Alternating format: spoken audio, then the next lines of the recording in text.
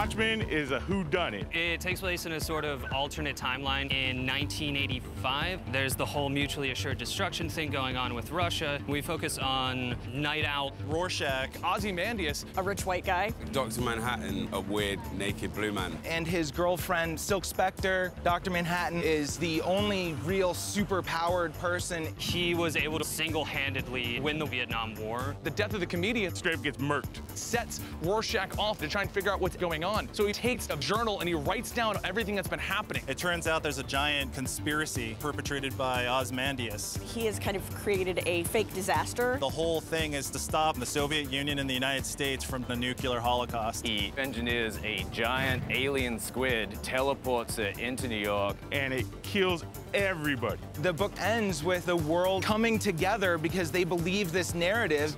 Nuts. Rorschach is in on the secret, and Dr. Manhattan has to kill Rorschach to keep the world order. And you would assume all the true answers are gone. But no, Rorschach left the journal so that truth can still get out there. The end.